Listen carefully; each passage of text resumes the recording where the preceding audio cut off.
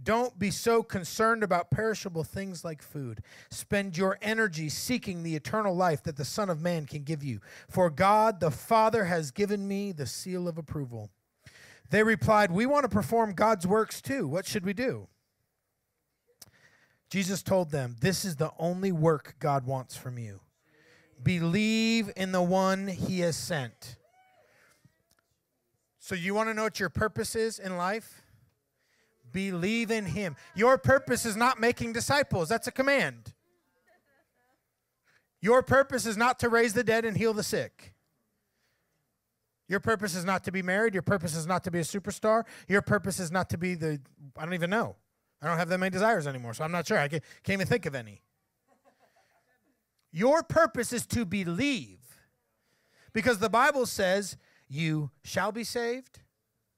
What's the other one? You are being saved, and you will be saved, or you have been saved. Why does it say that? Because it's your whole life. It's a life of belief.